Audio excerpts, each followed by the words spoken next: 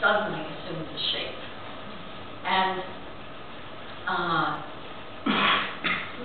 this book formed out of the fact that after my therapist, whose name is Joan Stein,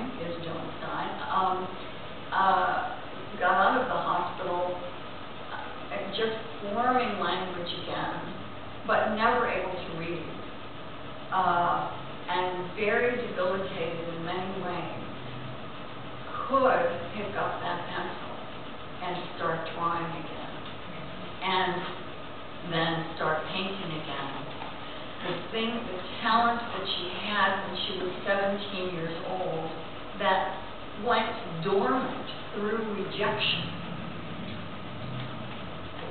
as if she were a plant, you know, and you lop off the top of a plant and then it starts side growth, growing out of the side node.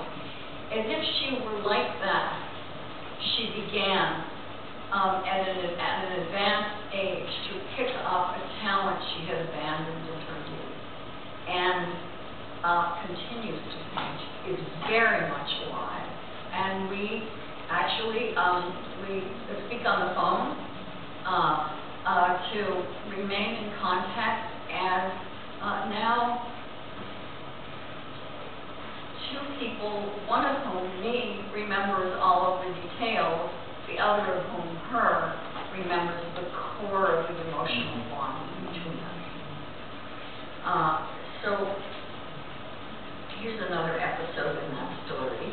And you can see there are a lot of pieces of paper sitting up in here because I prepared for you, but they slipped a little bit, so I have to find this poem now.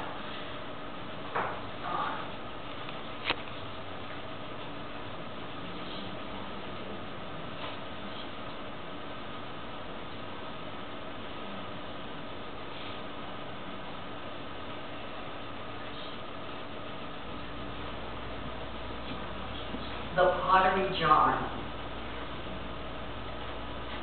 Thank you for asking me not to smoke. Thank you for the extra 10 minutes, no charge. Thank you for knowing the smoke that seeped beneath the heavy gray apartment door was war poison from afar. Thank you for your chic haircut. Every therapist should have one. Thank you for not condescending to that Navy man who had such bad Depression-era karma. He secured the soles of his shoes with rubber bands, and the farm girl who left from reading books behind the barn into her book of life, Chapter 2, Post-War, in which the wounded Navy boy threw his farm girl down the cellar stairs. Thank you for your posture, bolt upright, when I was so mad I declared I could break the antique pottery jar on your shelf. Chapter 1, or it's always backward in analysis, isn't it? Thank you for reading my injured mother who aided a game her child played wherein the little girl walked with a cane, bandaged from head to toe and cheek torn up from kitchen rags. Thank you for warning me on the phone that now you'd be walking with a cane. Thank you for not believing me when I said I was suicidal. My dad had died and evaporated into smoke. That rageful man, yes, slowly, I admitted, I have half his genes. Bomb vaporous beneath the heavy gray apartment door. How could you take her seriously, a young woman living alone from paycheck to paycheck in a studio on the Upper East Side rehearsing Sylvia Plath? She opened the stove, crouching down on the floor, and stopped before she rested her head on the open oven door to think, how sticky this is. Thank you for waiting decades for her to acquire a sense of humor, as well as better clothes. After I declared I'd break the gray jar with navy blue patterns, after your posture bolt upright in your chair, you said, "You will not." What if the farm girl on the cellar stairs had shouted, "You will not"? When I reached for that dish towel to lay on the oven door, practicing my mini death in response to Daddy's falling, then positioned my head on the checkered terry cloth, I must have thought, "You will not." Thank you for addressing me as honey.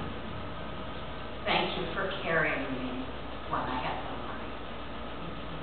Thank you for waving goodbye as that young woman set off to cohabit with a man who wore a bathrobe till 5 in the afternoon and smelled the Vulcan Sobrania cigarette scent. Thank you for the welcome back. Thank you for your applause as she changed the locks and the password to the bank account. For now she had a bank account. Thank you for filling the pottery jar with mimosa. Thank you for her patience as she decided the moral act would be abortion. Thank you for knowing I could never have children and survive.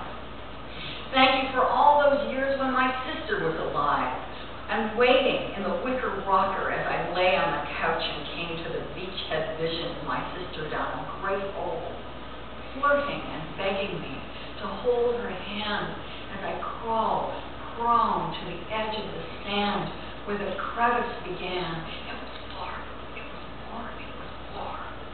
Reaching down, knowing the edge would crumble. Thank you for not calling her a sociopath. Thank you for witnessing this use of the imagination. I began to creep away from the crevasse. It was far. Away from the ocean of her heroin addiction. The call, the money, the method. Thank you for poise and ease. Thank you for simply standing as I learned how to stand on the sand. Thank you for repeating that now you'd be walking with a cane. Thank you for those occasional cups of tea. Thank you for the boundary, perimeter, thin blue line on a gray pottery jar. Drawn line, fine distinction. Thank you for your swung-gay, disengaged look. Thank you for watching as I achieved my distinction. Thank you for taking the young woman's friend into despair, vaporizing the smoke before her very eyes. Thank you for the artful schedule. They never passed to the home. Thank you for that silhouette I saw wearing your earrings and belt as I stood at a podium before a darkened theater, the vast audience unmoved after I failed to entertain. Thank you for tolerating that woman's wild hope of a genetic link to Thomas Love Peacock, whose satirical glee straightened her spine as she walked off stage, refusing the routine after dinner drinks. How long does a girl have to wear a gas mask anyway? Thank you for repeating, I know I can't always speak the right words. For your stroke erased many words.